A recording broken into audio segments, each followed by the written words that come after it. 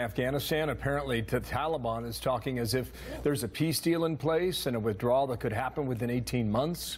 Is this the real thing, General? What's happened and what has changed is there is momentum. Why?